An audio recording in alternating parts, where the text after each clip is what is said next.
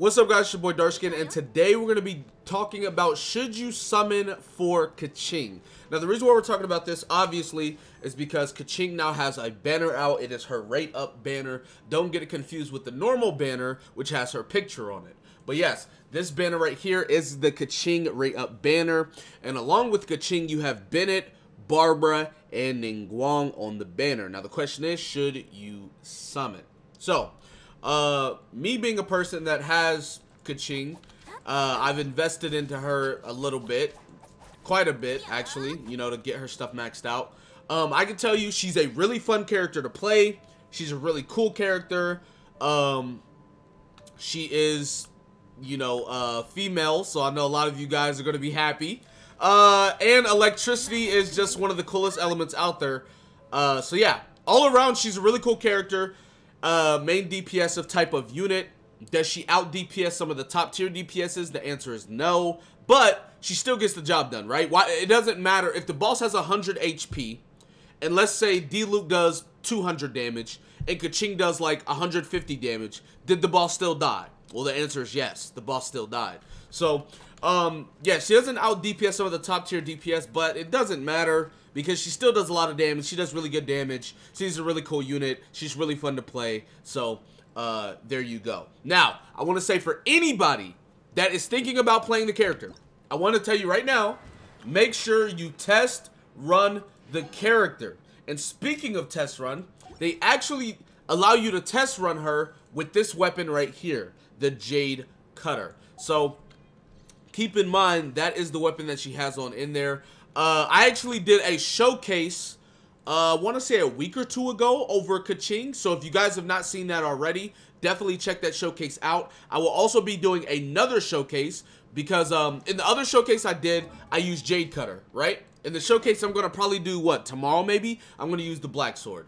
Because, like I said, I used Jade Cutter in the other one. So, if you guys want to see, like, not a free-to-play weapon, but a light spender weapon, a weapon that is easily accessible, I will be doing a showcase over the Black Sword with Keqing, so you guys can see all of that. It's R3. It would be R4, but I ended up getting the Serpent Spine the first time around, so it's R3. There you go. I'll showcase everything in that video, so stay tuned for that. But anyways, as far as Keqing, like I said, she's a pretty cool unit. The units on her banner. Bennett, obviously, top tier, best 4-star in the game. Easy.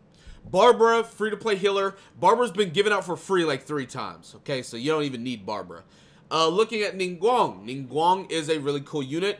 More of a DPS of type of unit. She's geo damage. Keep in mind, with the event that is going on right now, the Stand By Me event, you are able to pick Ningguang if you want to. You're also allowed to pick any of these other characters if you want to. So just keep that in mind if you're looking to get Ningguang for the first time, or you're looking to get a dupe, or whatever the case may be. Now, obviously the question stands, should you summon? First and foremost, it's completely up to you. I'm not your parent. If you want to summon so bad, if you love Keqing so much, that's on you. But if you're asking me, I'm going to say 100% no. And the reason why I say 100% no, Bennett is a really good unit. Yes, I get it. Bennett is amazing. But I feel like at this point, a lot of people have Bennett already. And the reason why I say that is because he's been on 1 or 2, I think it's 1 other banner for sure, but I think it might have been 2 other banners. But I know 1 other banner for sure, which I believe was Albedo's. And then he's also been in the Starglider shop. And I know some people are going to say, oh, DS, well, I didn't pull Bennett. I don't have Bennett. If you want to summon for Bennett, sure, be my guest. But as soon as you pull Bennett, you need to pull out of the banner. And the reason why I say this is if you look at her banner details. All right, look at her banner details. You have Keqing. And then you have Chi-Chi, Jean, Mona, D-Luke. Now, the reason why this matters so much is because Keqing is one of the starting 5-stars, meaning she's going to be on every single banner in the game. Venti's banner is going to have Keqing, Chi-Chi, Jean, D-Luke, Mona, right? Zhongli's banner had Keqing, Chi-Chi, Jean, D-Luke, Mona. Albedo's banner had, you see what I'm getting at? She's going to be on every single banner. So, you summoning on this banner, I get it, right? A lot of you guys probably love Chi-Chi, or Keqing, excuse me. They both got the Chi in their name. But this is the thing. about it. You're not getting as much value summoning on her banner because she's not limited over summoning on a limited banner and pulling her.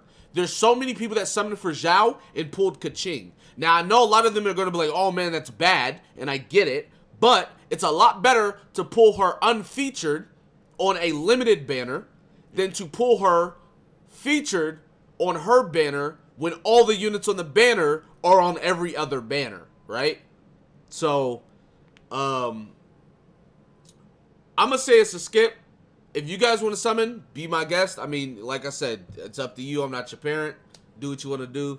But I definitely recommend, if you're free to play or light spender, skip the banner. So, anyways, that's going to be it for this video. Be sure to give it a like, subscribe to the channel if you're new. Comment down below. Tell me what you guys think in the comment section below. With that being said, I'll see you guys next time. Peace.